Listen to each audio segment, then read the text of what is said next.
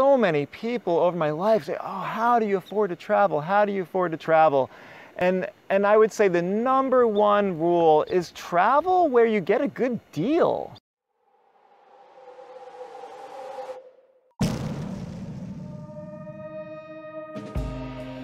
When was the last time you went to lunch and you only paid about $1, maybe $1.50? When was the last time you got a hotel room for less than $10?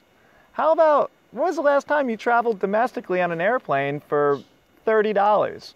Well, when you go to pay less, get more countries, this is the norm.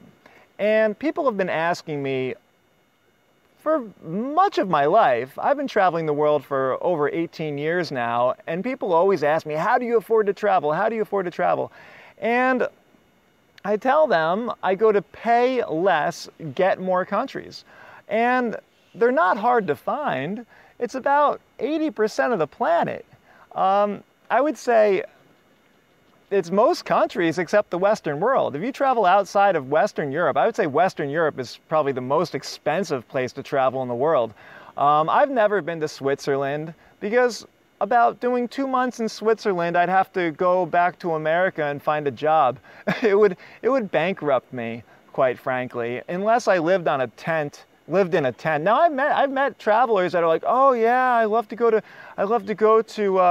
France, and I love to go to Britain and everything, and I go and bring a thermos, and I go and fill it with oatmeal and like hot water, and I bring my tent, and I live like a homeless person, more or less. And I don't want to do that. I'd rather be here in a place like I am now. I'm in beautiful island of Koh Phangan, Thailand. And Thailand is a fantastic, probably one of the best pay less, get more countries in the world. And there's countries that are significantly less expensive. Now, I met people that have come to Thailand from places like Nepal, and they go, oh my God, it's so expensive here in Thailand. They're like, oh, I just spent like $1.25 on lunch. And back in Nepal, it was like 35 cents, you know? So there's ranges of pay less, get more countries. And it's amazing how you get off an airplane in one country and the economy is just simply different. You know, the cost of labor, the cost of food, the cost of housing, the cost of transportation is just different everywhere you go, even within the country. You know, like compare New York City to Alabama, you know, it's different everywhere you go. And basically the strategy that I've been using that has given me the lifestyle that I want is that I mostly stick to pay less, get more countries. Now, I've been to Ireland, and when I was in Ireland, I paid about $25 a night for a hostel bed in a dormitory shared with about 20 other people. That was $25 a night. And then I come to a country like Thailand, and I'm renting an Airbnb entire brand new house with brand new TV, brand new everything, new bed, like brand new everything. And right now, I'm paying $9 a day, and that includes electricity, includes Wi-Fi, and I'm about 1 kilometer from the beach. And again,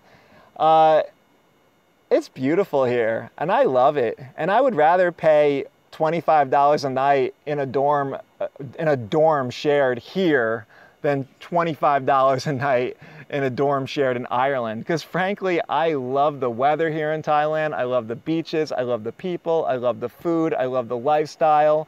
So it's really a win-win. Pay less, get more. And behind me, this is where the full moon party used to be. It's COVID times. It's June 2021. I've been in Thailand since the whole epidemic began. I got on one of the last flights from Vietnam, another excellent pay less, get more country. And I got on one of the last flights from Vietnam to Thailand back in March, and I've been here ever since. But that's another video for another day. And in this video series, Travel Pro, or what are we calling the video series? Budget Travel Basics. Just last night I came up with this, and I'm like, you know what? I got to do this video series, Budget Travel Basics, because so many people over my life say, oh, how do you afford to travel? How do you afford to travel? And I would say the #1 rule is travel where you get a good deal. It's really that simple. And let's see, let's go over a few countries where I find to be some of the best pay less, get more countries. The #1 pay less, get more country I would have to say is Thailand. Here in Thailand, you can rent a motorbike for $60 US a month. Good bike, almost brand new. And you can go ahead and rent an Airbnb apartment for, like I am doing right now, for less than $300 a month, including everything. You can go to dinner for two for as little as, you know, we're talking like a drink, dish, you know, like a nice meal at a restaurant, put a menu in front of you, get waited on, for as little as $4 or $5. And then, you know, like a higher end might be like $10. Now, within these pay less, get more countries, there's always tourist traps. Like right now, I'm on the island of Koh Phangan, and Koh Phangan hasn't really changed that much in the past 20 years. It's very pristine. It's got that old school like backpacker vibe, sprinkled in with some flash packer vibe and some higher end stuff. But basically, in Koh Phangan, you get some really good prices and some good deals. And with the COVID situation, the supply and demand has gotten all askew, and the deals are even better now. Now, if you go to the neighboring island of Koh Samui, that's been all built up with like high-end resorts. And I just did a day trip over there, and I was like, really? Like $60 a night for a hotel? Like $100 a night for a hotel? Like, where am I, back in Europe or something? They're very, very nice places. Probably this hotel in Europe that you're paying $60 for would probably be $300 there. But I don't come to Thailand to spend, you know, thousands of dollars a month. My budget in Thailand ranges between like $600 and $1,000 a month. And I have everything I want, including like a couple massages a week. And I eat out as much as I want, and it's a really great lifestyle. Another excellent, I would say we can talk about regions of the world. All of Southeast Asia is pay less, get more. I think Thailand is the best bang for your buck. It's not the cheapest country. You can go to Cambodia, you can go to Laos, and it is a lot cheaper, but the infrastructure there is a little bit worse, maybe even a lot worse. And the quality of service and food and everything goes down. So as you go to like extreme pay less, get more, the value might actually not be as good, because yeah, you're paying less, but you're really not getting more. But I think Thailand is the best bang for your buck in Southeast Asia, especially if you know where to go in Thailand. And that's, again, another video for another day. I could go on and on about this stuff.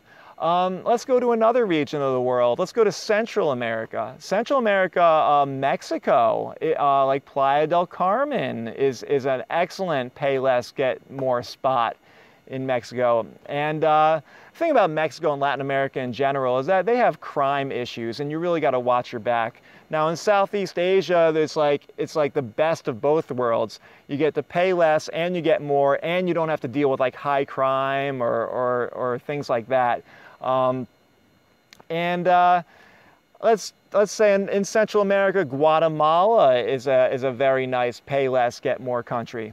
We can go ahead and move further south into South America, and I would say Ecuador, where I stayed and traveled for about 2 years. I was fortunate enough to mountain bike through the Andes, and Ecuador is an excellent pay less, get more country.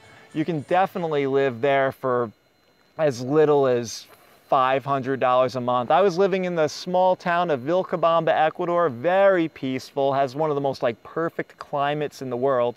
And that was about, I think I was renting an apartment for about the same as I had here, brand new apartment, vaulted ceilings, like really nice. I was paying about $280 a month, including everything, Wi-Fi included, electricity, everything. And I think my total monthly budget in Vilcabamba, Ecuador was about, I don't know, $600 a month. And, you know, depending on how your budget is. Now, I'm fortunate enough where I can freely spend about $1,000 a month and not really have to worry about it. But if you can't, you can go to these places like I just described, like Vilcabamba, Ecuador, get a lesser apartment for as little as $100 a month, or even less, and make your own food, and you know, you can live on $300 a month there easily. And you also have to think about it like this: how is that possible? How, like, I'm from the Western world where people can't get by on $2,000 a month a lot of the time. And it's like, how can you go anywhere when you're from the Western world and all you know is, like, you know, the Western economy? It's like, what is this guy talking about? $300 a month. How can you live on $300 a month? Well, think about it this way. The average income in Ecuador is $300 a month.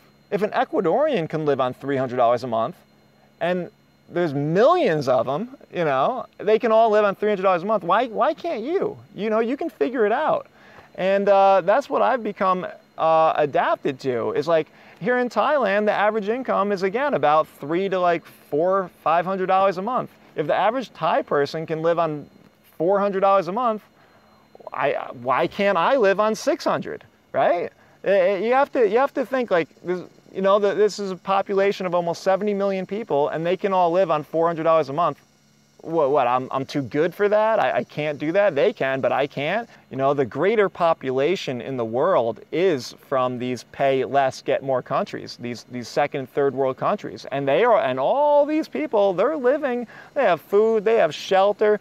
Frankly, I find them a lot happier than people in the Western world. You know, they have family, they have love, they have relationships, they have all the necessities of life for this, you know, for this monthly budget that they are, you know, that's normal. That's normal here. And if they can do it, why can't you? And that's the mindset you have to have if you're going to be like a world traveler, and especially like a budget traveler.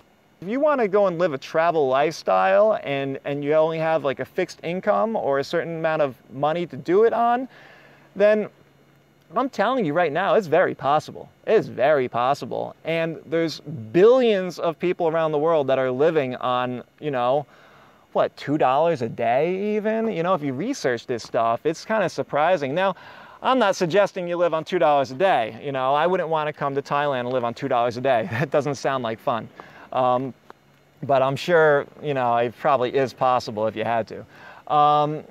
Now, to continue around the planet, and then we'll wrap this video up, Eastern Europe. So I would say Central America, South America, Southeast Asia, and Eastern Europe are probably my best pay less, get more countries or regions of the world. Ukraine is an excellent value. Bulgaria, that is an excellent value. And the countries around there, but I would, Ukraine really stands out to me. I've been to Odessa, I've been to Lviv, I've been to Kiev, and they're all just like, I remember I went from Western Europe, my last trip to Europe, I went from west to east. I started in Ireland, I went to Czech Republic, and then I ended up in Ukraine. And again, as I said earlier in this video, when I was in Ireland, I was paying $25 a night for a dorm hostel bed. And by the time I got to Ukraine, I had a penthouse suite in Odessa on the top floor with a jacuzzi for the same exact price. So this is what I'm talking about when it comes to, you can travel the world on a budget and live a great life. You just have to pick the places in the world that are going to be nice to you. If they're going to be friendly to your budget, then you should want to go there. You know, I like to go to Switzerland. It doesn't make sense. It doesn't make sense unless you're really wealthy, frankly, or you're willing to basically empty out your bank account because you want to go to Switzerland and you love Switzerland.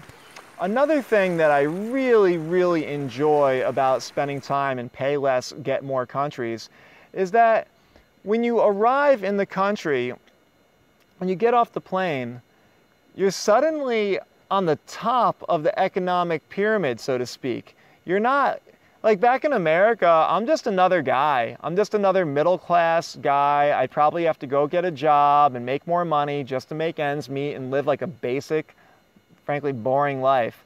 And when I go to places like, you know, when I go to other parts of the world, these pay less, get more countries that I'm talking about, I'm suddenly like upper class.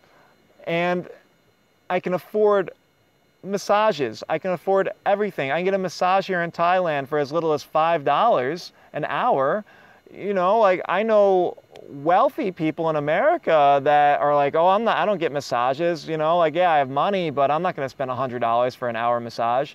You know, but here in Thailand, I can get a massage every day. So it's really a feeling of wealth. And it's not a I'm better than you, it's not I'm richer than you kind of feeling. It's just like I can do more and I can feel more free kind of feeling. And I think that's really enjoyable and adds so much to your life. And one of the best and most rewarding things about sticking to 80% of the planet, which is pay less, get more countries, is that you can travel longer. You don't have to, you can literally take like a year off to yourself. You have some money saved, you have some income from your computer. You can just take a large chunk of time and just live in Thailand, live in Guatemala, live in Peru, any of these countries for years at a time. And, you know, let's say you have $50,000 saved, or let's say you have a residual income through investments or working from your computer and it's coming in every month for about $1,000. You can leave the Western world and go to a pay less, get more country, and you can live or travel there for long spans of time and live a lifestyle of freedom where you own your own time. You're out of the rat race. And that's basically what I chose to do with my life. I was very much in the rat race and I was very unhappy. And I traveled at a very young age, and my first time to Thailand, I was about 21 years old. And I was like, wait a minute, I can have all this better than what I have back home for like 20% the price? Really? And that's really why I've been traveling the world for as long as I have. Because I can have so much for so little in so many different parts of the world. And that's been one of the key aspects that I love about my lifestyle. So we're gonna go ahead and wrap this video up, and I wanna hear from you. Have you traveled the world a little bit? Have you been to a pay less, get more country? Maybe you really wanted to go to a certain country in the world and you didn't even realize it was a pay less, get more country. And you get off the airplane and you're like, look at that. I just got a really nice meal for $2. This would have cost me $10 back home. What is your experience? I'd love to hear from you. Leave a comment. Let me know what you think of this video. Please support my work. And from Koh Phangan, Thailand, Travel Pro checking out.